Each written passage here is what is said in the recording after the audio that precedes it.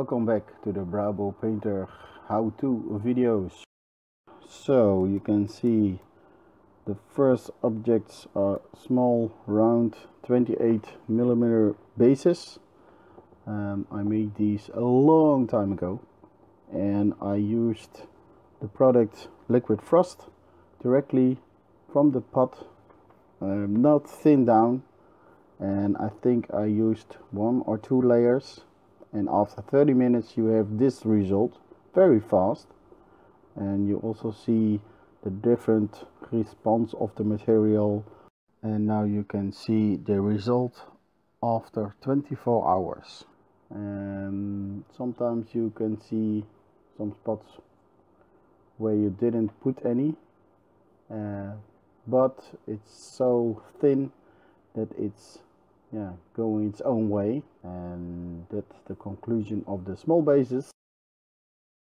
De Veteraan modelbouw. So here are the big ones. I used 3 kind of bases I made myself, different materials, paints, something so you can see, and plastic art, some cork, some barbed wire, shiny plastic art to make some ice. And yeah, I did that because I want to see how the stuff reacts on different undergrounds. And the first attempt, it was on the forest.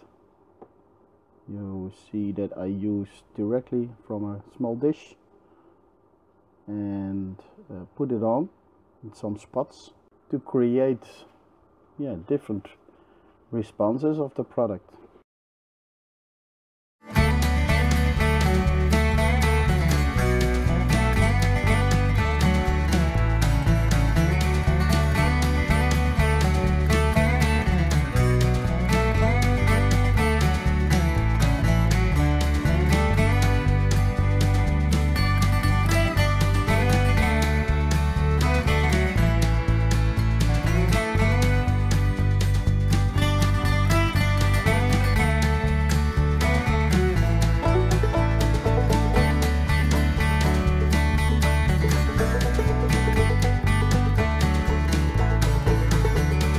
And on the ice I used the brush and put it on like just regular paint, because I saw this in other videos online.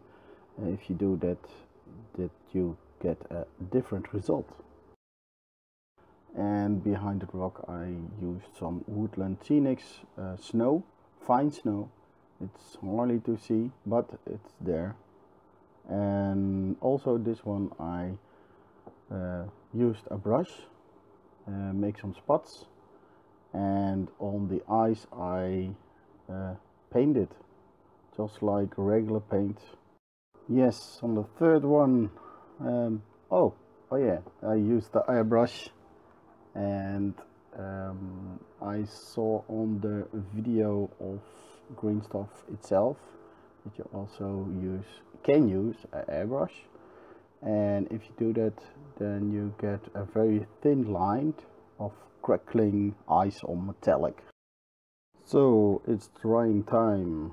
You now see a video feed of the drying time of the 3 large bases, and I have put another layer on all the 3 bases because I thought it was too little, but at the end it was maybe enough, but I'm not sure.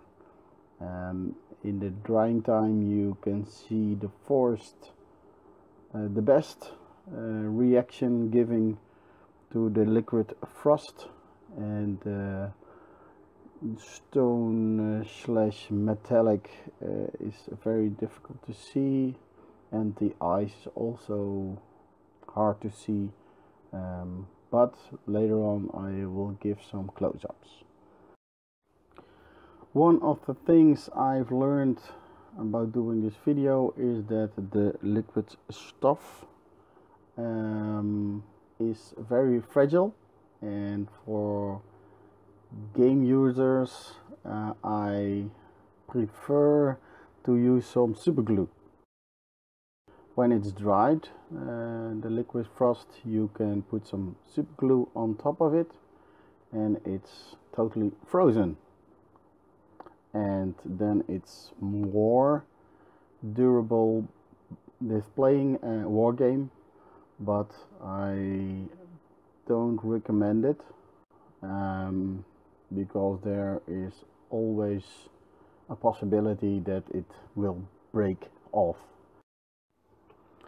So now you can see some close-ups after 24 days of drying time with each of the bases I have made. Sorry for the bad camera view, but I'm a hobbyist and I do this with my own phone camera, so sorry for that, but I hope you can see some good shots of the product of Green Stuff World Liquid Frost. It was a nice project. I loved it. I hope you will love it when you buy it and try it out. This is how I did it. It's not maybe the right way, but it's my experience with the product. You also can see different videos on the Green Stuff World website of their own. And yeah,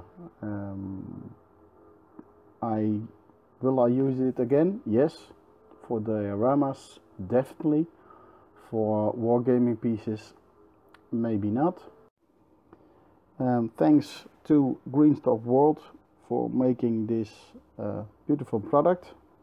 I'm not sponsored, for that sure, but I loved it and I want to share it with you guys and girls around the world.